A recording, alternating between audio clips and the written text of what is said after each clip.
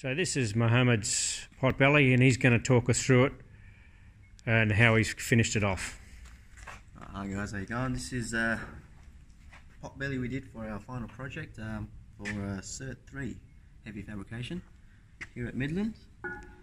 Yeah, so this is the final project, as I said, and took a bit of extra time on this to get it all TIG welded because I really wanted quite a nice product to show off, to show off my ability.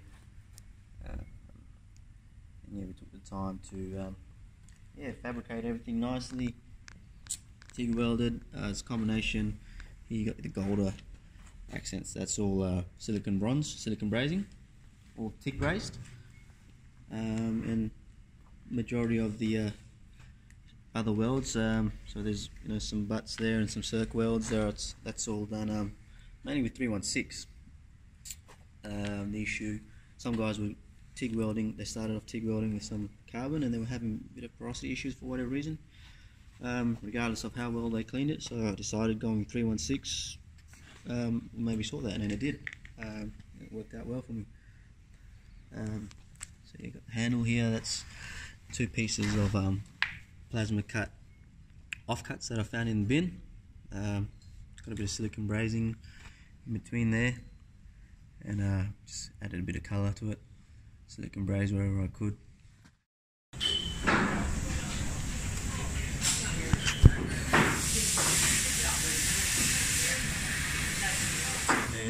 It's removable. The door can be removed if you like, and that's just a nut on a bit of bar, and then round it off.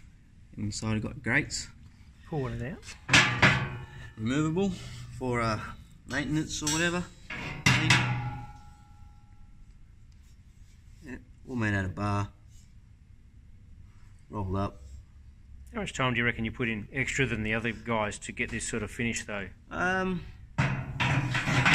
So probably 2 extra days, I'd say. They all end up finishing up, or maybe no, I'd say 3 days. I was working.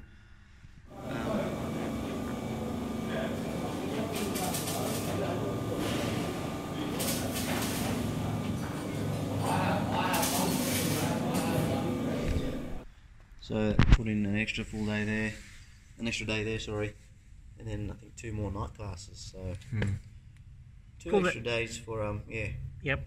Pull that drawer, Mohammad, and let's have a look at that.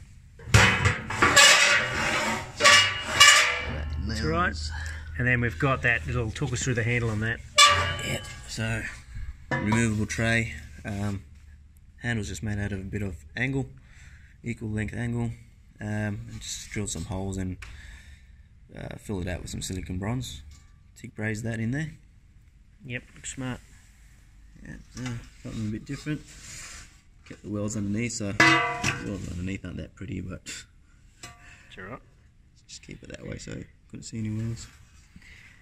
And then let's just have a look at the lobster back and the cowl and how you've plug welded that. And yeah.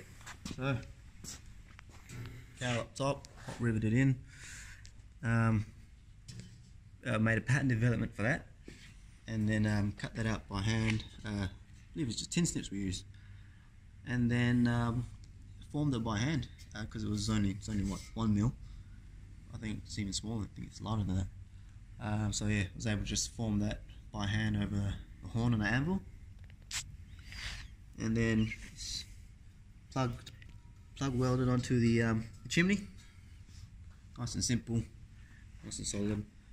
And moving down, same deal with the flanges. We pattern development, also oxy cut them out, and then yeah, a bit more TIG brazing here, silicon bronze. That's how to pipe it at that lobster back. Yeah, lobster back, same deal here. Made pattern development for that, for a lobster back join, lobster back 90-degree elbow, and yeah, same deal. Silicon bronze in there, keep it all aesthetically pleasing, looking nice.